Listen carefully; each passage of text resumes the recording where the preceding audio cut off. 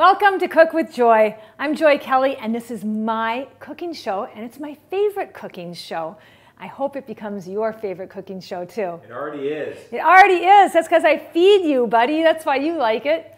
And if you guys cook along with me, you can feed yourselves and your family some really delicious, nutritious, vegan, gluten-free food. And I promise you that you might not like every recipe, but there's going to be something that you really love. And I'd love to hear about that. You can communicate with me through cookwithjoy.com. So check that out. Today we're making a recipe that one of my friends, Suzanne Fuller, brought to an event that I have. I do a lot of events at my house, and usually they're a potluck.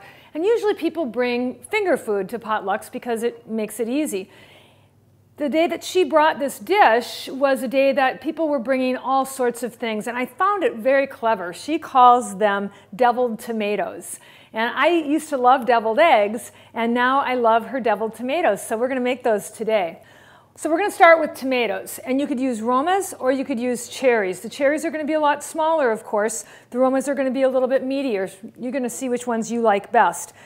Take a look at the bottom. The bottom of this one is kind of flat, so it's going to stand on its own. The other end I'm going to have to cut off, and I'll show you how to do that. But first we're just going to cut them in half.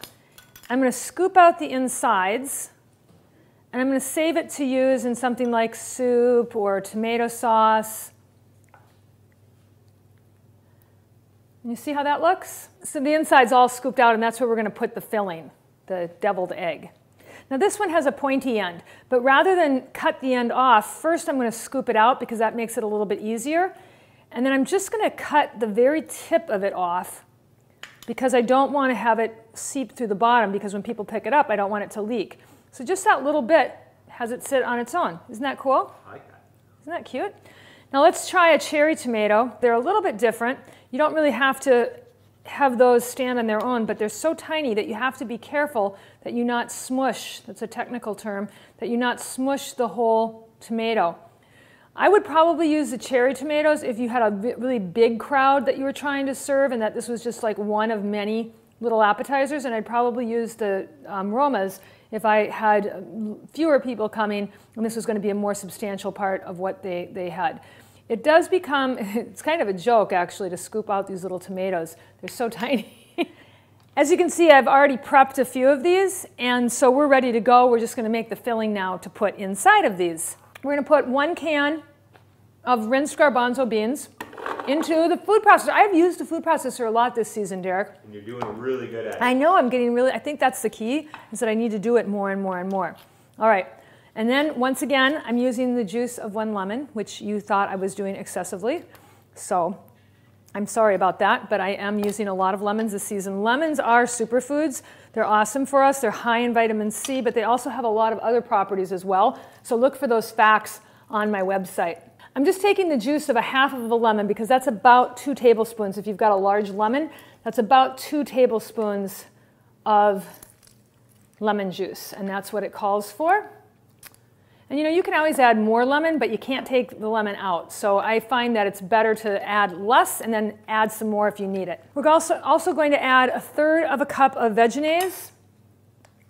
And Vegenaise is just a vegan mayonnaise. If you're not worried about eggs, you can use regular mayonnaise, but I use Vegenaise. And I'm also going to add 2 tablespoons of nutritional yeast.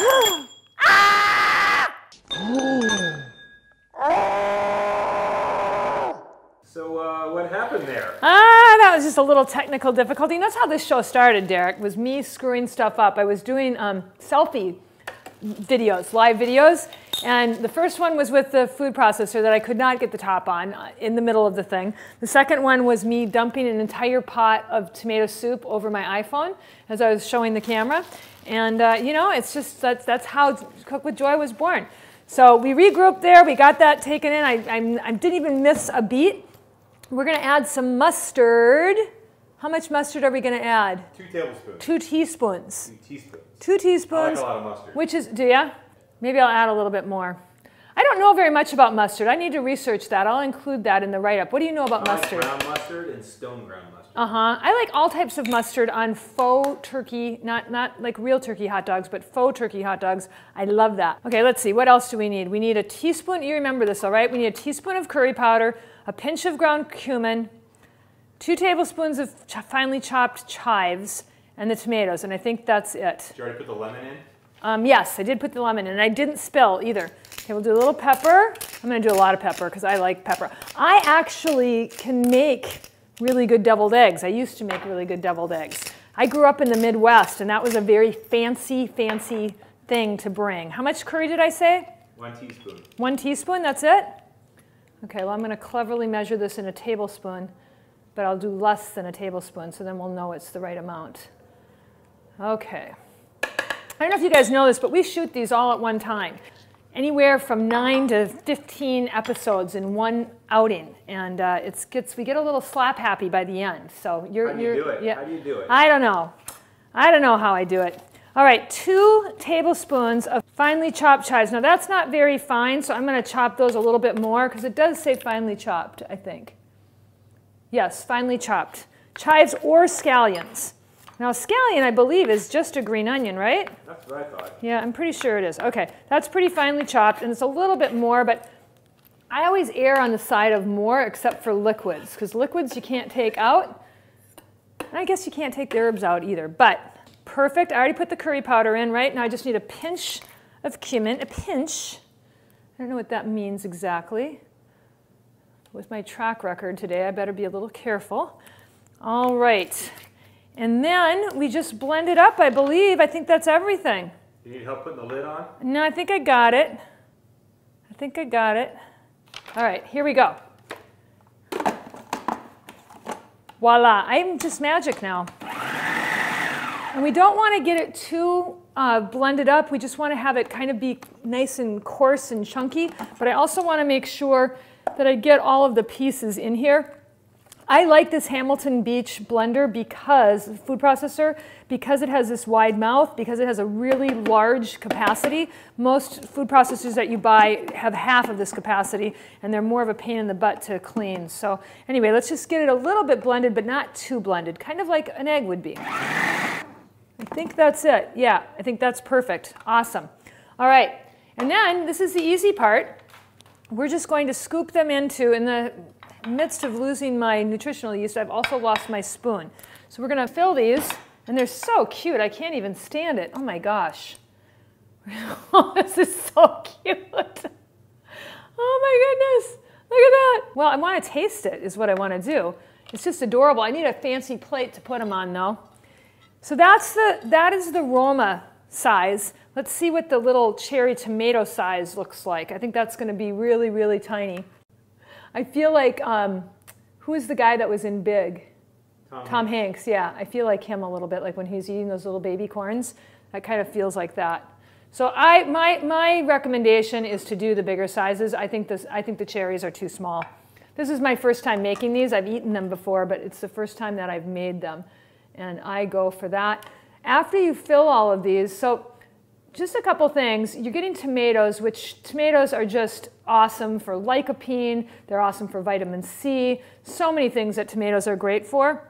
If you're a man or if you're out in the sun, you need to be eating tomatoes every day, and you can eat them in tomato sauce. You can eat them in lasagna. So many different ways that you can eat tomatoes. But tomatoes definitely every day. Garbanzo beans, awesome for helping blood pressure. So many things that garbanzo beans do. I mean, every single ingredient with the exception of the veganase, and the veganase is it's just like not bad for you, but everything else is something good for you. The mustard, the spices that we put in it, the nutritional yeast, oh my goodness.